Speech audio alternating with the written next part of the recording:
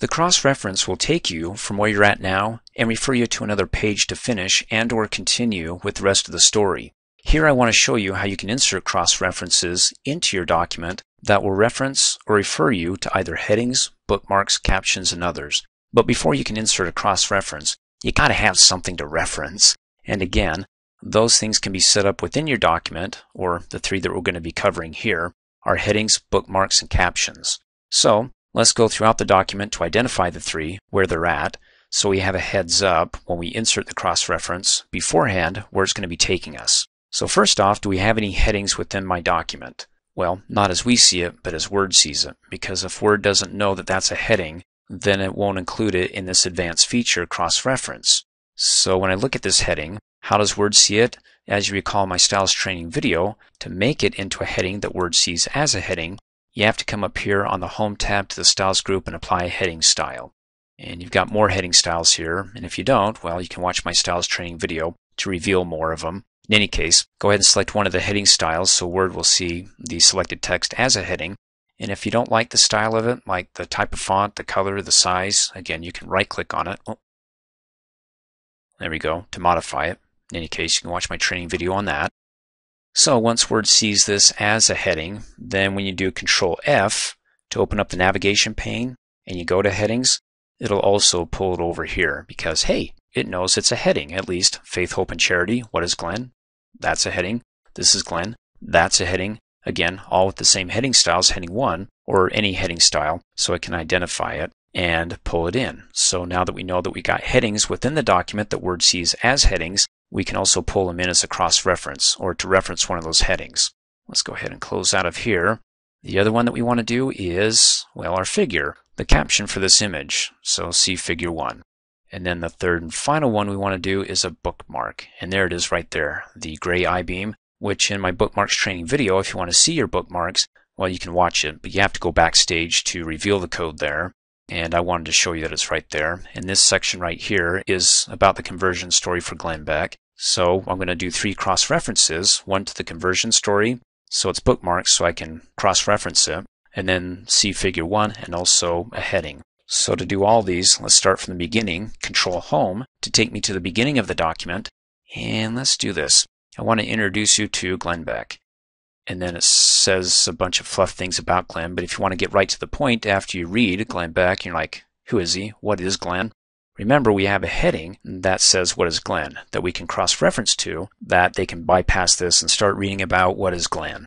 So let's go ahead and hit the space bar and insert the cross-reference. To do that, come up here on the ribbon, click on References, go to Captions, and there you go, cross-reference. Click on it, and oh, there you go, the reference type. Of course, you have the others. We're going to be doing bookmark, figure, you've got additional ones like footnote, endnote, table, equation. Well, we'll keep it as heading. And then down below it lists all the headings within the document, and we want to reference what is Glenn. And then what do you want to insert the reference to? The heading text, so it inserts the text or the page number that it can be found on. Let's do the heading text. Click on Insert, Close Out, and there you go. So when they're reading this, they're like, okay, television news show host Glenn Beck, what is Glenn? Well, that seems kind of funny. So what you need to do when you insert a cross-reference is help them out, because otherwise it's going to look pretty choppy. And what I mean by that is do open parentheses and say something like, and let's close it here. And well, I don't like the font type. Let's come up here in the mini formatting toolbar and do time. Well, there you go, Times New Roman, hit enter and click off. And okay, see if this helps. So when they're reading this and they get to Glenn Beck and they're like, oh, who is Glenn? What is Glenn? And they come over here, what is Glenn? Oh, see the heading if I want to learn more about what is Glenn and not go through some extra extemporaneous stuff. Then to be able to get to the heading, if it's printed out, they can just go ahead and scroll down until they find the bold of what is Glenn and go, oh, okay, let me go ahead and read that. Or, since it's an electronic format, you can hover over the cross-reference and you can see in the pop-up, you can hold down the Control key and you can go ahead and click on it and it takes you right to the heading. Oh, that's so fun. Let's do it again. No, I'm kidding. Let's go ahead and do Control Home to go back up. And you can do, well, the heading text or click in it and hit the backspace key to delete all of that. Let's get rid of all that. There we go. See the heading, comma, and then to cross-reference again, this time to do a page number, come up here, cross-reference heading, what is Glenn, and the page number it can be found on, which is at the bottom of page 1. When I click on Insert, there you go, page 1, close out. Well, when it comes to holding down the Control key and clicking on it, takes us, well, to the bottom of page 1 to what is Glenn, which is cool, awesome. And, you can have it that way, but the help before it, well, I can't leave it as see the heading 1. I got to say see page 1, or how about this? Page 1, something like that to let them know what they're looking for and where. In fact, you may want to put it in quotes there. Cool. So we've got that. Let's go ahead and do the next one. Scroll down to our I-beam there. So the conversion story, it's right there. So let me scroll back up to the top, and towards the end of the first paragraph, overcoming it with the correct principles of getting back into the flow of God. Now, the flow of God is what Glenn did, is that he had his own conversion story. And so if we want to go ahead and give him a cross-reference to the highlights of a conversion story and how he got back into the flow of God, as well as what he recommends the government do to get back in the flow, well, we can go ahead and do that. So let's click at the end here and type in there. A little bit of an explanation before we insert the page number, so we just don't have a number sitting there by itself and people go, oh, that's nice, it must be a footnote. So there you can see for conversion highlight, see page, and then we'll insert the cross-reference to it by coming up here, clicking on cross-reference, and it's not a heading, it's a bookmark that we have booked for the conversion highlights. It's the only one. And we can do the bookmark text, but, well, we already have the text conversion highlights there. So how about the page number? Because, well, that makes sense after see page and then the number. Click on Insert, close out. Cool. Let's go ahead and close that with the parenthesis here. And if I want to get right to it, go ahead and hover over it, hold down the Control key, click on it. There we go. Takes me right to the beginning of it. Now, as far as electronic goes, when you Control click, you'll be able to go, oh, this is the beginning of it. But if you print this out, it's not going to make sense when somebody goes to page 2 and goes, okay, well, where in the heck is the conversion story? So you may need to think ahead a little bit and say, this is the conversion story. So when it says go to page 2, they go to it and they're like, oh, okay, this is where I read about the conversion. Let's do the last one. Scroll down to the bottom of this page here, because at the top of the next page is see figure 1. So if you want them to, on this page, at the end of the paragraph, to reference that fig, let's go ahead and insert a cross-reference, see, and then come up here, click on cross-reference.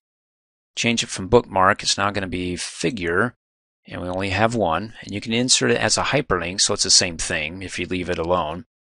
When you hover over it, you can hold down the Control key and click on it, and it'll take you right to figure 1. Now, do you want the entire caption? What other choices do we get? Only label and number, which means that you get the label, figure, and the number 1. Well, let's do that. Go ahead and click on Insert, close out, and well, that's pretty fancy. And then you can hover over it and do what it says in the pop-up. Hold down the Control key, get the finger and click, takes you right to it. Now, when it comes to spotting all the cross-reference fields in here to be able to identify them quickly, some are a little bit easier than others, like, well, this one is, or if you click and drag and you get a double shade, you'll see that that's a cross-reference field or a dynamic field. And what I mean by that is that, well, your document's always changing, and so this has got to keep up with it. And as a better example, let's go ahead and scroll back to the top of page 1. That this one says it's on page 1. The heading, what is Glenn, right?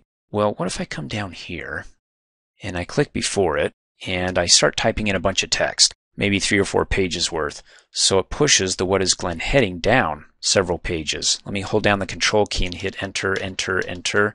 Okay, it's no longer on page 1. So when I scroll back up to the top and I'm like, uh-oh, what you can do is one of a couple of things. If you want to go ahead and right click on it, you get the update field, left click on that, it'll update it.